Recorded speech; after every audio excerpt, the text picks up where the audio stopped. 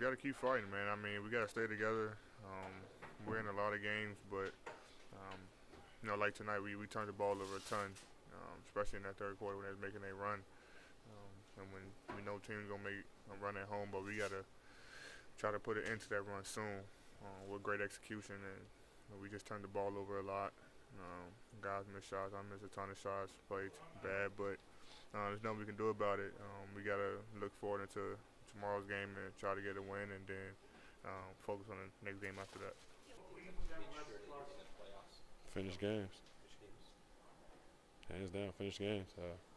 Especially this last week, we've been in every game. The games that we won, we executed the games that we lost down the stretch. Even like tonight, we got to just finish out games. I think it's very tough. The thing that we keep talking about in almost every game is the consistency, and it's hard to be consistent when you're kind of in and out. I think we competed and played extremely hard, but most of the time there's someone missing, or a guy plays well and then he has to sit out. But for the most part, I think we've competed and we played well. I would just like to have it, where I think if we were, healthy and being able to play, I think we're pretty doggone good. Well, I think the big thing is that we have to manage our turnovers, and we've been pretty good at it.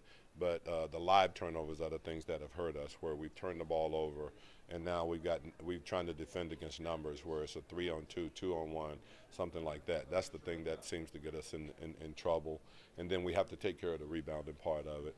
The offensive rebounding has been something that have hurt us, and we've got to do a much better job in that department.